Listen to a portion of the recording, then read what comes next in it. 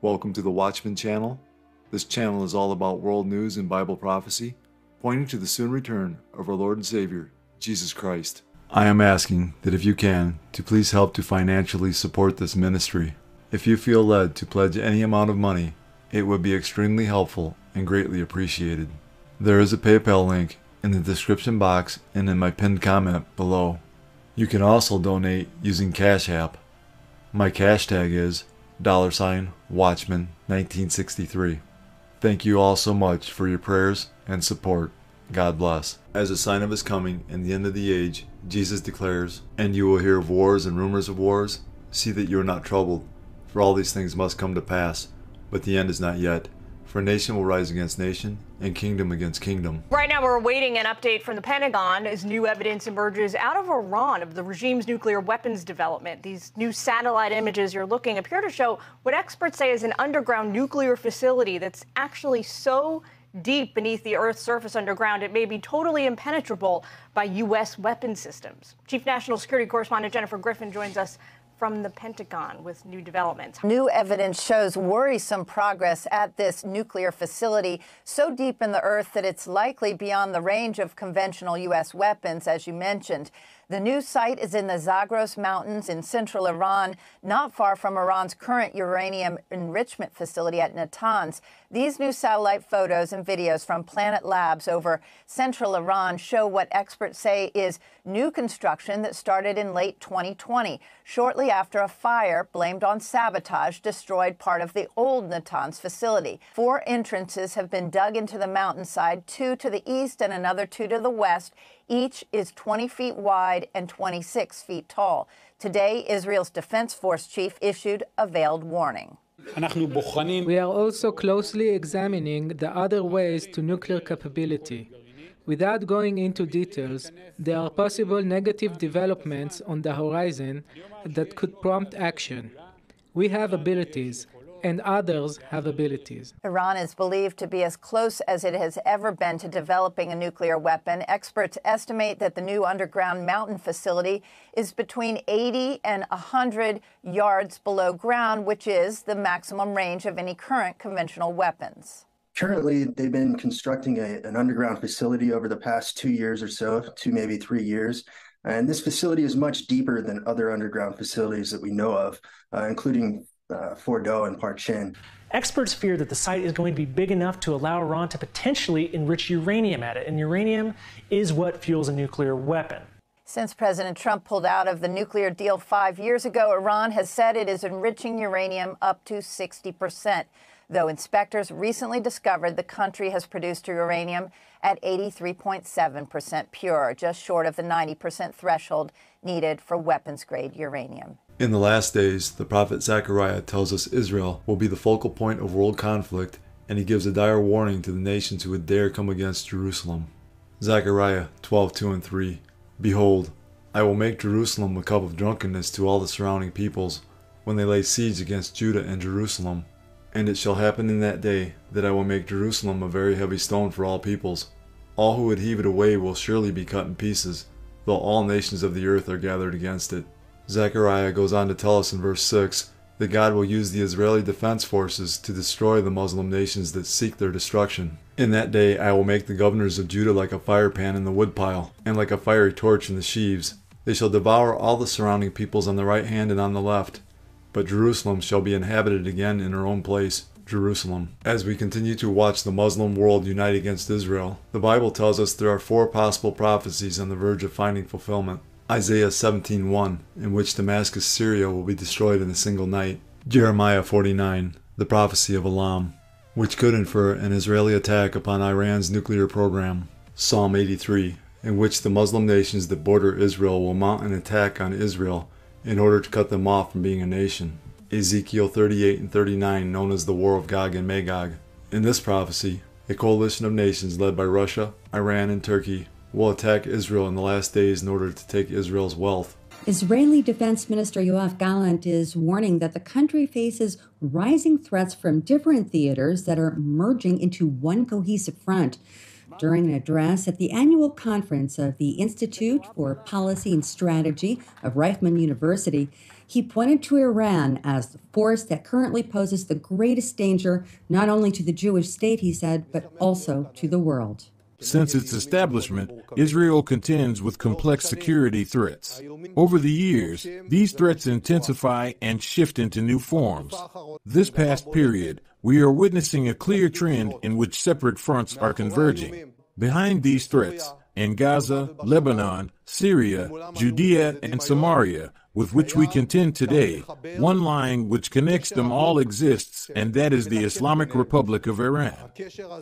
Iran is the greatest threat to regional and global stability. Iran conducts a war of attrition against the state of Israel by means of its proxies on its borders, while in tandem, it exploits the time which it allots to further enhance its economy as well as to develop nuclear weapons in particular. Minister Gallant went on to expand on Tehran's malicious ambitions for the region and beyond. In recent years, Iran is managing a process of a geographic and ideological takeover over the countries of this region. These include Syria, Lebanon, Iraq, Yemen, and also the Gaza Strip. Iranian intentions go far beyond these. Under the umbrella of changes in the Middle East, Iran moves westward and it is trying to create a land corridor from the Persian Gulf toward the Mediterranean Sea. It does this via its proxies and aspires to enforce its murderous Shiite ideology and that of the dark Iranian regime. The Israeli defense minister further outlined the Islamic Republic's unrelenting efforts to entrench militants in Syria, as well as to transport weaponry via a land route through Iraq, Syria, and Lebanon, which, under his watch, he said, have been met with expanded Israeli force. And while the regime of Syrian President Bashar al-Assad has recently returned to the Arab fold under the umbrella of the Saudi-led Arab League, Jerusalem's top defense official reiterated that when it comes to Tehran's malign behavior, Damascus is not immune from a resounding response, regardless of its renewed affiliations. Since assuming my post, the number of Israel's attacks against Iran in Syria was multiplied. As part of this campaign, we are operating systematically to strike at Iran's intelligence capabilities in Syria. These attacks exert significant harm to the Islamic Revolutionary Guard's attempts to entrench merely a few kilometers from the border of Israel. I clarify from this podium, in unequivocal terms, Syria's readmission into the Arab League has no meaning for the state of Israel so long as Syria continues to serve as fertile lands for Shiite terror and will enable Iran and its proxies to operate from its territory. So long as it continues to facilitate this reality, Syria will continue to face the power of our security establishment. Nevertheless, this is the place to stress that our target is Iran's activities on Syrian soil and not the state of Syria. Even though the Islamic Republic of Iran is active on a variety of fronts, Minister Gallant underscored that such activities are merely secondary to its nuclear development program, which he stressed is rapidly approaching the moment of no return. Isaiah 17:1 and 14. The burden against Damascus. Behold, Damascus will cease from being a city, and it will be a ruinous heap. Then behold, at eventide trouble, and before the morning he is no more. This is the portion of those who plunder us, and the lot of those who rob us. Isaiah 17:9. In that day his strong cities will be as a forsaken bow, and an uppermost branch, which they left because of the children of Israel, and there will be desolation. Isaiah 17:1 and 14 tell us Damascus will be destroyed in a single night. Verse 9 suggests it is the children of Israel who caused this desolation, possibly with a nuclear weapon. A long-forgotten prophecy that has recently been rediscovered by Bill Salus may enlighten us about the fate of Iran's current nuclear aspirations as we read in Jeremiah 49:34 through 39. The word of the Lord that came to Jeremiah the prophet against Elam in the beginning of the reign of Zedekiah, king of Judah, saying, Thus says the Lord of hosts, Behold, I will break the bow of Elam, the foremost of their might. In this prophecy, Jeremiah predicts that Iran will suffer the fate of a broken bow, which might imply that the Iranian Revolutionary Guard Corps will be unable to launch scores of its missiles at its enemies. Additionally, he declares that Iran will be struck at the foremost place of its might, which today could infer an attack upon its nuclear program. One of Iran's most strategic and vulnerable nuclear targets is the Bushehr nuclear reactor, located in the heart of ancient Elam. Jeremiah continues in verses 36 and 37. Against Elam I will bring the four winds from the four quarters of heaven, and scatter them toward all those winds. There shall be no nations where the outcasts of Elam will not go. For I will cause Elam to be dismayed before their enemies, and before those who seek their life. I will bring disaster upon them, my fierce anger, says the Lord, and I will send the sword after them, until I have consumed them. Jeremiah informs that the attack upon the ancient territory of Elam will produce numerous refugees, perhaps even turning into a humanitarian crisis. Exiles will be dispersed worldwide, as if being blown about by overpowering winds. In addition to the Lord, Iran has enemies in this prophecy.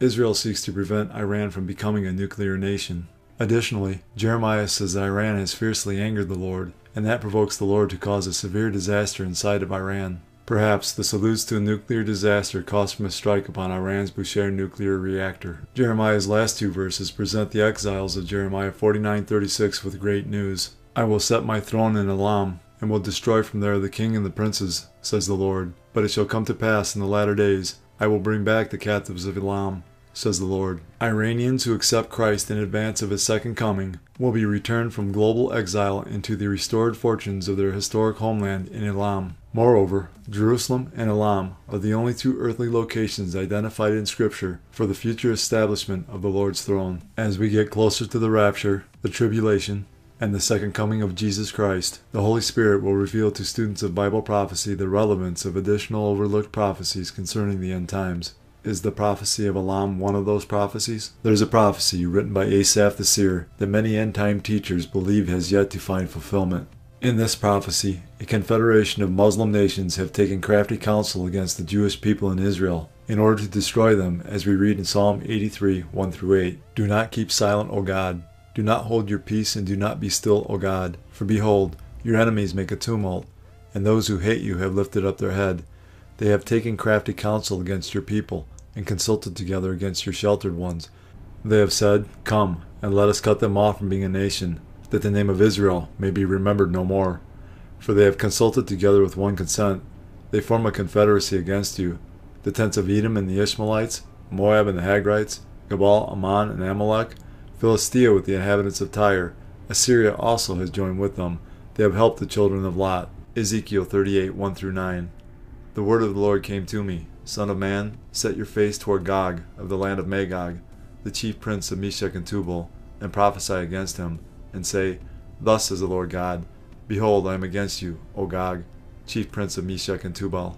And I will turn you about, and put hooks into your jaws, and I will bring you out, and all your army, horses and horsemen, all of them clothed in full armor, a great host, all of them with buckler and shield, wielding swords. Persia, Cush, and Put are with them, all of them with shield and helmet. Gomer and all his hordes, Beth-Garma from the uttermost parts of the north with all his hordes. Many peoples are with you.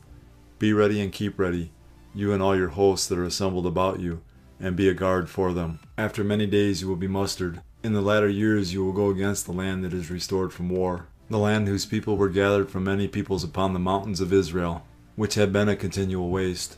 Its people were brought out from the peoples and now dwell securely, all of them. You will advance, coming on like a storm. You will be like a cloud covering the land, you and all your hordes, and many peoples with you. These are the modern-day nations listed in Ezekiel 38 and 39 who will be mustered in the latter years to attack Israel: Russia, Iran, Turkey, Libya, Sudan, and Ethiopia.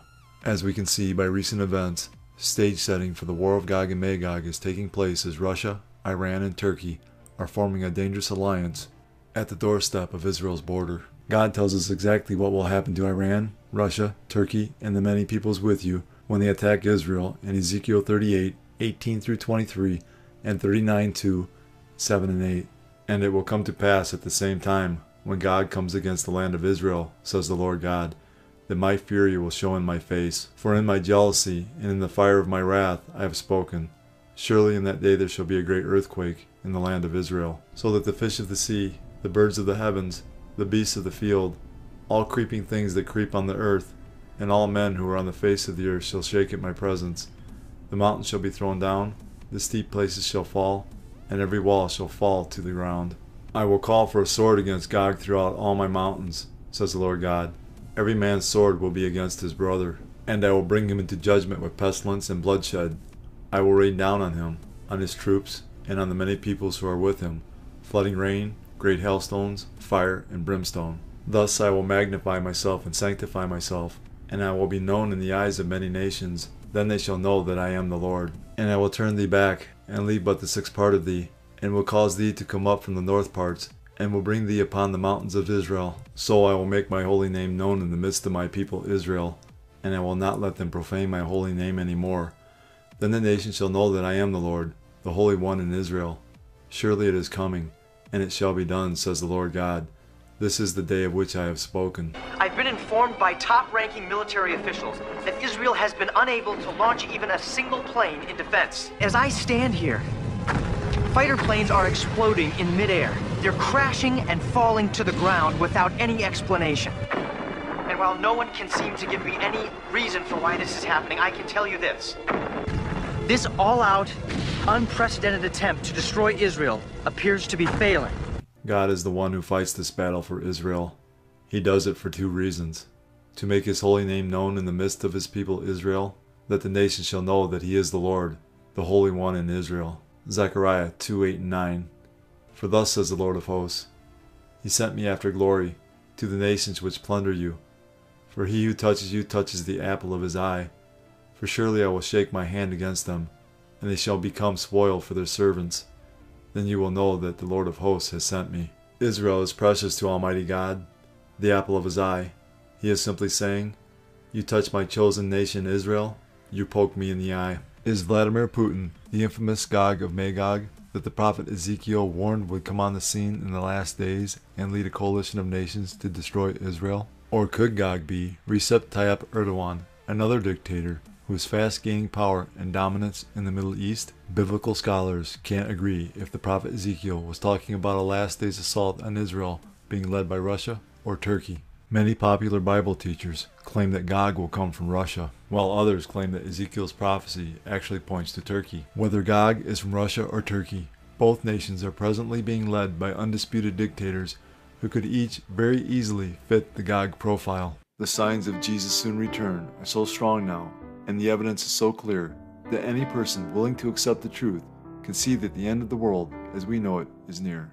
For God so loved the world that he gave his only begotten Son, that whoever believes in him should not perish, but have everlasting life. For all have sinned and fall short of the glory of God. But God demonstrates his own love toward us, in that while we were still sinners, Christ died for us. For the wages of sin is death, but the gift of God is eternal life in Christ Jesus our Lord. That if you confess with your mouth the Lord Jesus, and believe in your heart that God has raised him from the dead, you will be saved. These are the ABCs of salvation. A. Admit that you're a sinner. B. Believe in your heart that Jesus Christ died for your sins, was buried, and God raised him from the dead. C. Call upon the name of the Lord, and you will be saved. Jesus paid the price for mankind's sin. He has provided a way to spend eternity with him and the Father. All you have to do is believe in the Lord Jesus, and you will be saved. God has already done all the work. All you must do is receive, in faith, the salvation God offers. Fully trust in Jesus alone as the payment for your sins. Believe in him, and you will not perish. God is offering you salvation as a gift. All you have to do is accept it. Jesus is the only way of salvation. That being said, we must repent of our sins. While repentance is not a work that earns salvation, repentance unto salvation does result in works. It is impossible to truly and fully change your mind without that causing a change in action. In the Bible, repentance results in a change in behavior. Repentance, properly defined, is necessary for salvation. One day, Jesus is coming. You may be at church. You may be at work. You may be asleep. God grant that you will be ready when he makes his personal appearance. My God, what if his appearance occurs on a Sunday morning? my prophetic word to you this morning is get ready! Get ready!